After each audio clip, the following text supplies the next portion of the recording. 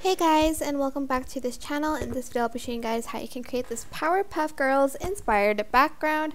You can make it your own. So it's the usual one is like a pink color, but I want to create a pink green color. So I'm just going to select this green for the background, and I'm going to add in a pink background on top.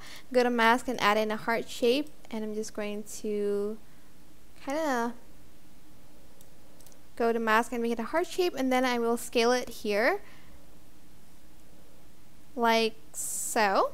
Then I'm going to copy and paste this green on top, go to mask, and then I will create the heart shape again, go to basic, and I'm just going to scale that up. You can't see the heart shape yet because, well, we didn't make it super big.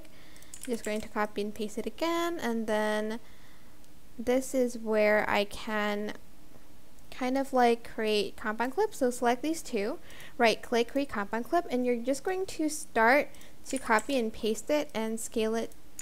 Okay, maybe I need to make it closer first, and then I can copy and paste it. Hold on, like here, I guess.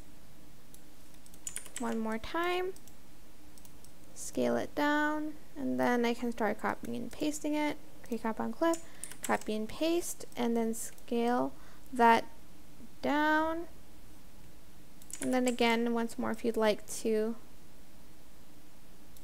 And that's it. If you have too many overlays, just select it and right click, create compound clip to add in more if you'd like to. And you can add in some effects if you'd like, but yeah, that is it. I hope this tutorial was helpful for you guys. Don't forget to like, comment, share, and also subscribe to this channel if you haven't done that already. If you have any questions, just leave it in the comment section down below, and I'll try my best to answer them all for you guys. And if you found this video helpful, please click the thanks button above the description box down below. Thank you so much for watching. Bye!